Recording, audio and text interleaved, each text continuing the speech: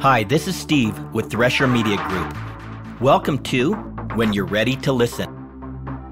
This podcast is dedicated to exploring the truth about God, things you may not have understood, may not have been taught, or quite frankly, had a very hard time believing. And since our entire relationship with God rests on believing, it is important we learn how to separate the truth from the many lies and fictions that abound within the religion of Christianity. So when you're ready to listen, tune in and discover a pathway to freedom, encouragement, life, and hope.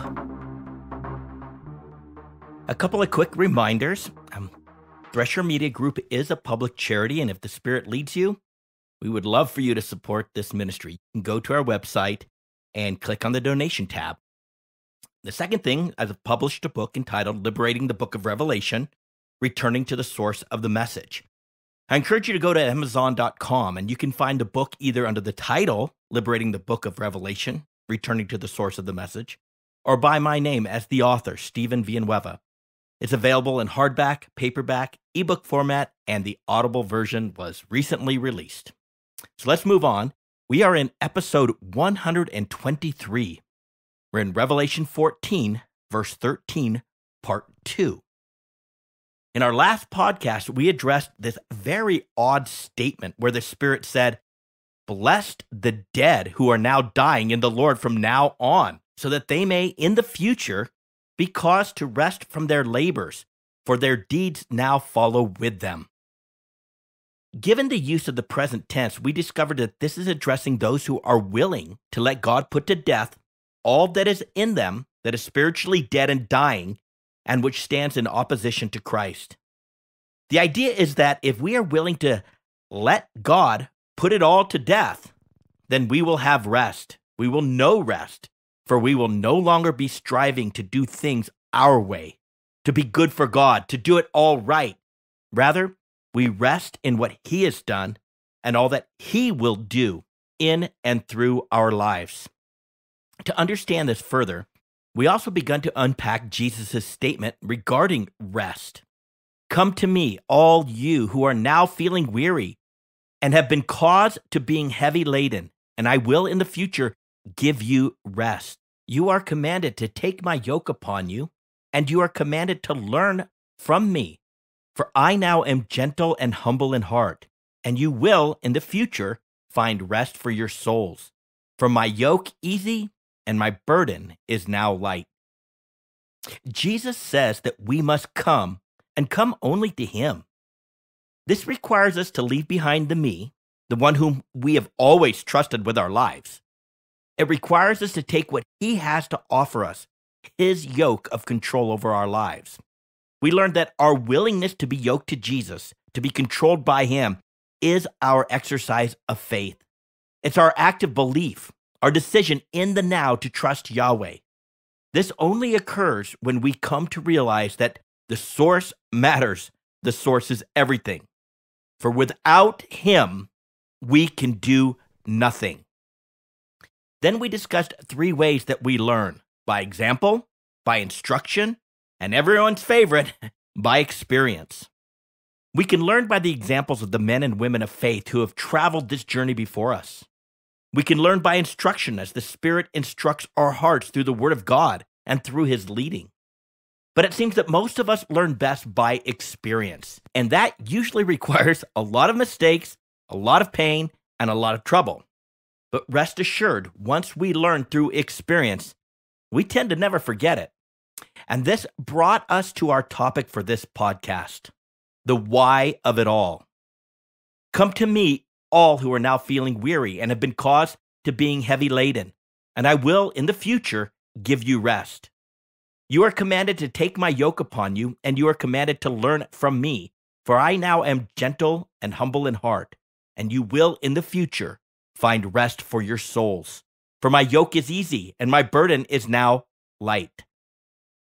Jesus gives us the reasons why it is a very good idea to be yoked to Him, to let Him control the direction of our lives, and to let Him put His burden on our lives. He says that He is now gentle and humble in heart. He promises that his burden is now light and that we will in the future find rest for our souls. What is he really communicating? The fact that he is gentle and humble in heart is meant to assure us that though we must walk through the shadow of the valley of death and die to all that is dead, and though that path feels quite often as if God is mean, cruel, unloving, and dismissive, he is not. Yes, he must do what is needed to lead us to the place of rest, if we are willing. And yes, that will mean the knife, the fire, the cross, and so many other means of putting to death that which is dead.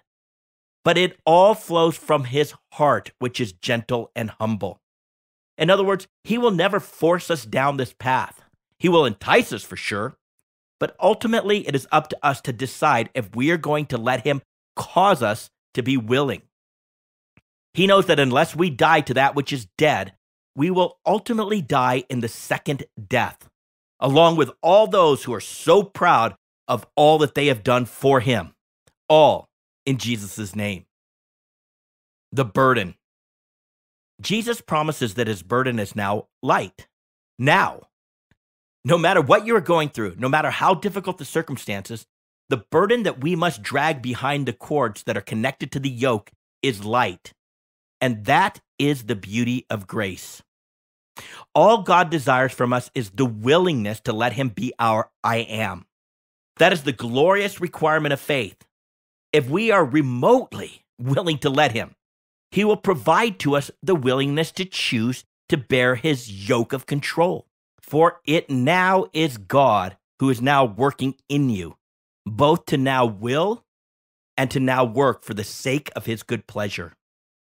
We must never forget that grace is all about what he does for us and what he does in and through our lives as a result of our faith, our willingness to let him be our I am. In the future, rest. Jesus promises that if we take upon our lives his yoke of control, if we let him hold the reins and direct our lives, that in the future we will know and experience rest or a peace of mind that is beyond anything we can imagine. This notion of rest speaks of an outcome that addresses all the core needs of our soul: safety, security, stability, being seen or known, and assurance. It speaks of the absence of worry, anxiety, and fear. But it is a future experience because it is the outcome of our willingness to let Jesus be our I am in all things, all the time. It is the outcome of taking step 2, where we dig down deep in our soul and choose to become that little child who is innately and wholly dependent upon their heavenly Father. Rest is the result of our letting Jesus lead us down the pathway of dying to what is dead, which ironically is the only pathway that is now leading to life. This is the pathway which so few are now finding. It is God's job. The other notable aspect of rest is that it communicates a lack of work or effort. This is the key to understanding the promise. Transformation. Again, all God asks for is our faith. In effect, our willingness to let him cause us to believe that he is our I am. That is an extremely light burden, since all the work and effort fall on his back. He is Yahweh Makoreshkem, the one who is responsible to make us holy. It is not our job, it's his. Our only job is to let him cause us to be willing to let him do his job. We spend so much of our life stressing out about our failures and our weaknesses and our sins. But the truth is that we have no ability to fix any of it. Sure, the me tells us that he can handle things, that he has it all under control. But the me can't, because our flesh is hostile to God. It does not now subject itself to the law of God, for it is now not even able. And those who are now being in the flesh cannot now be caused to please God. This is the reason why we need Yahweh Yasha to save us from our flesh, to save us from our sin of unbelief, to set us free from the me. This is the reason that we must first let him cause us to be dying to that which is dead. So in the future, in this life, we can rest in him and in his work. Good works. In addition, the Codex is clear that it is God who is wholly responsible for our good works. It is his job. After all, the fundamental truth of our faith is that only God is good. Therefore, it reasons then that only he can do good works. This takes us way back to Revelation 4, where the 24 elders would choose to fall down before him and will cast their crowns before the throne. The elders know and fully believe that only God is good. They are fully convinced that they do not even deserve this amazing reward, symbolizing their victory over the world and over the beast. They know that Christ, the victor, always led them in victory. In casting their crowns before him, they acknowledge that he is the one who enabled them and provisioned them for victory. And they were just willing vessels. He was not just the I am, but he is their I am, the Lord God Almighty. The elders hold to the idea that when by faith we let him, Jesus, possess us, he will do the will of the Father that is in heaven, here on earth, in and through our body. That is the design point of true Christianity. It will be his work, and therefore he is the one to get the glory. As King David and the prophet Isaiah declared, I have no good besides you. Yahweh, you will grant us peace, for all we have accomplished is really from you. The truth is that even our desire to obey God comes from the work of the Holy Spirit in our lives. Without the Spirit's active involvement, our base nature would still desire, nay, demand, our disobedience and self-sufficiency. In contrast, everything good, everything of any eternal value comes from God and God alone. That is why if we ask anything in his name, he will do it. He will literally be the one who does the Father's will. He will just use our bodies to accomplish those deeds. Again, that is the design point. And it is for all these good works that he has done in and through the lives of the elders that they lay their crowns before him and worship. Their victory is all due to his mercy and his grace. All that freely comes from his hands into our lives. Remember, grace is a fixed equation. 100% him and 0% us. The book of Haggai makes it clear that every attempt of God's people to be good and do good by the work of their hands is in the eyes of God unclean or blemished. Contrast that with the bondservants of Jesus Christ, the 144,000 who are deemed to be unblemished, for they wash themselves in the blood of the Lamb. When we think we can do good for God in any aspect of our lives, we elevate ourselves to a place and position that only Yahweh holds. We are not the Lord, the Adonai of our own lives. We are not Yahweh. We are not the I am, even though we like to feel that we are. Just like Satan, the beast and the false prophet, we are created beings, and we exist for his will and his pleasure. He is the one and only Adonai, El Shaddai, the Lord, our God Almighty. Hence, our life of faith is about trusting ourselves so completely to Yahweh that he is free to live in, possess, and work through our bodies, such that when anyone meets us, they will have met Jesus. This is the pattern Jesus set forth when he told Thomas that anyone who has seen him has seen the Father. Anything but Jesus' life and ours doing his good works will produce insufficient deeds. And the deeds that we do for God, no matter how well-intentioned or how impactful, well, they'll be as filthy rags. Once again, both Jude and Revelation targets those within the visible church with a message which separates those who stand only on the goodness of God from those who are trying very hard to be good for God. Because we do not bear the responsibility to do good works of service for God, his burden is very light, and his yoke of control, it's very easy. He just wants us to be willing to let him lead and to let him do all that he needs to do to bring glory to his Father. Rest and unbelief. In the Codex, the Spirit connects rest and unbelief in an opposing relationship. To the extent that we do not believe that Jesus is our I am in whatever areas of our life, we will not know rest. But we must understand that the danger of unbelief is alarming. It falls under the idea that a little leaven leavens the whole lump.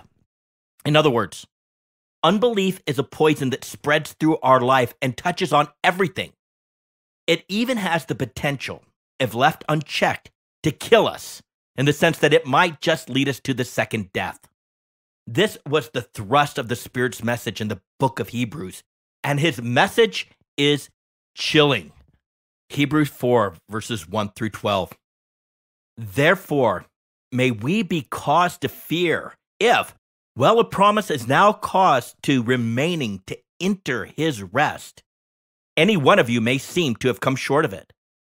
For indeed, we now have good news being preached to us, just as they also. But the word they heard did not profit them, because it was not caused to having been united by faith in those who had been hearing.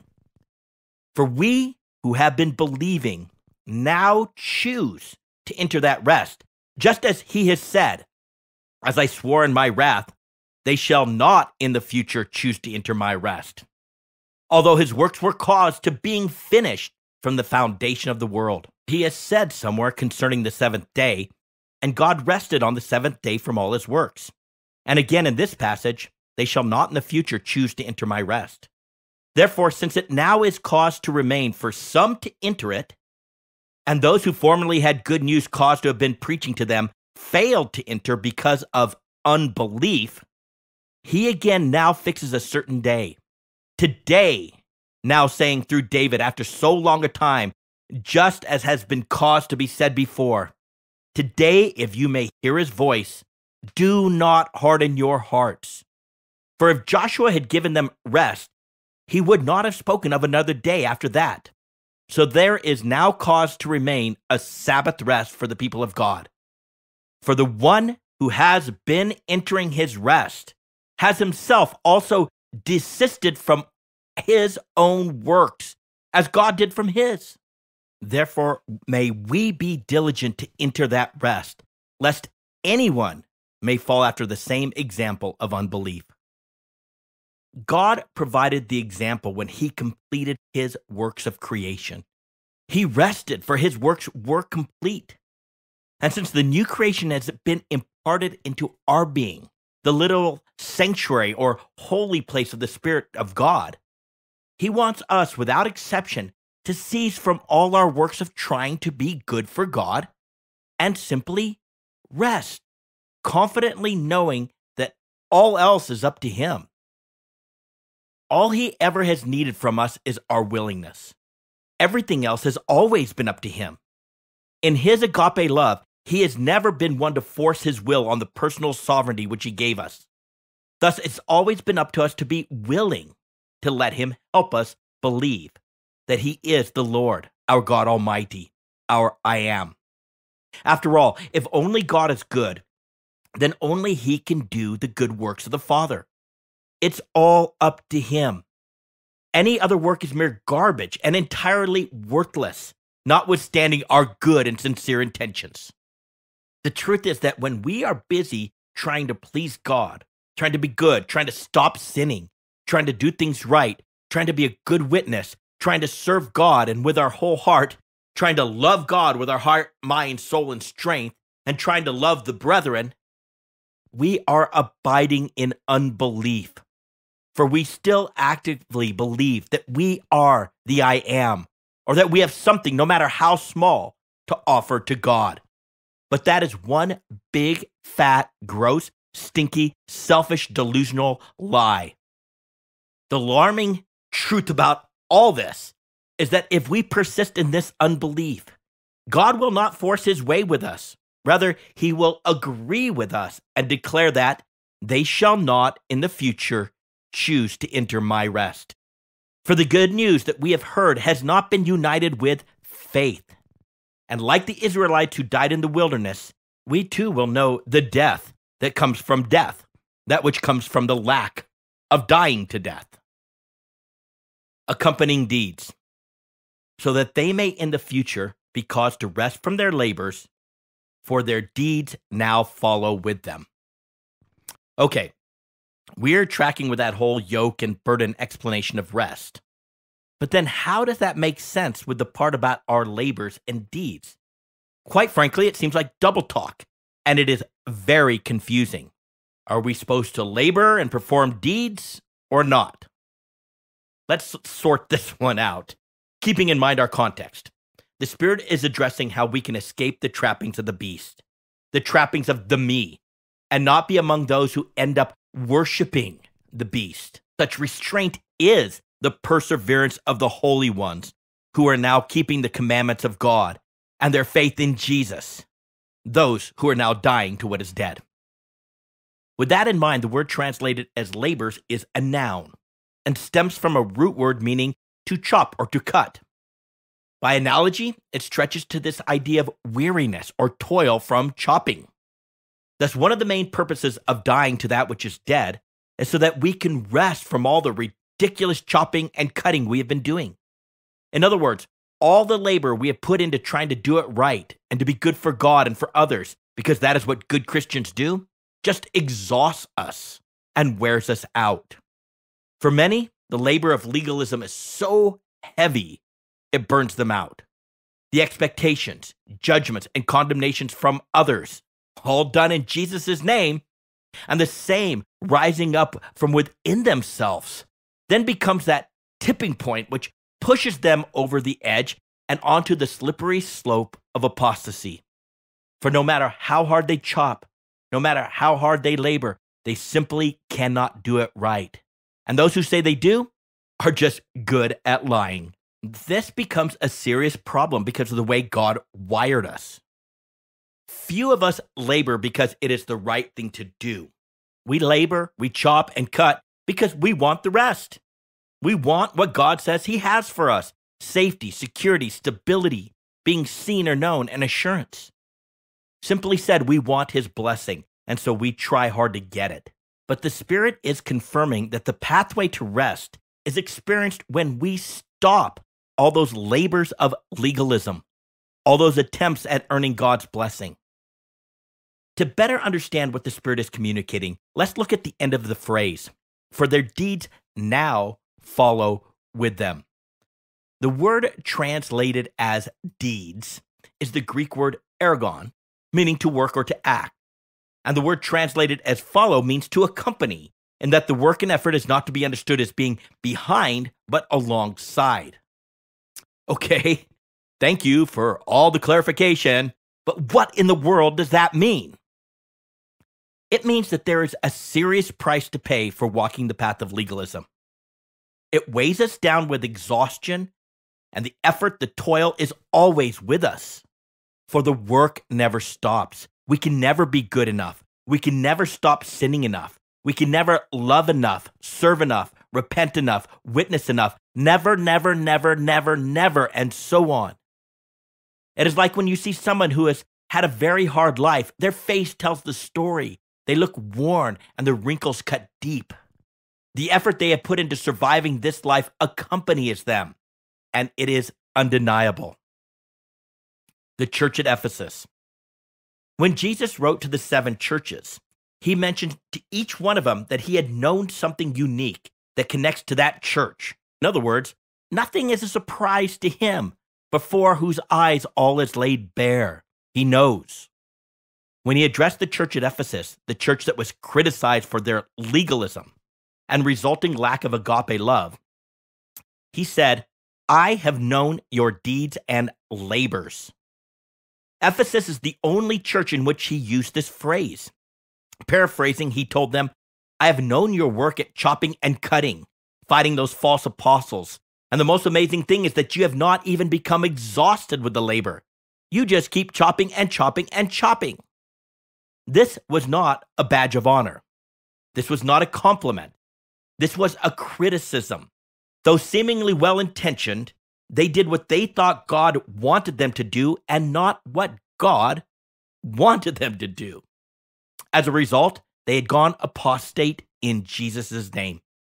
They literally abandoned their first love, agape. They had abandoned Christ, the one who is agape love, all in an attempt to uphold true Christianity. It is terribly and sadly ironic. Jesus asked them to repent, or else. Sadly, history shows that they could not give up their legalism, and they chose the or else. The dead who are dying will rest. To summarize this section, the protection from apostasy and following the path of destruction, the path of the beast, whose name is destruction, comes when we learn to rest. This results from our willingness to be dying to that which is dead, to that which will kill us in the second death. This is the patient endurance of the holy ones, forsaking the me, and coming to Jesus to let him control our lives. Rest is a certifiable promise from Yahweh, but it is found when we come. We come to Jesus and let him be putting to death the me, thereby removing all those blasphemous names that we bear.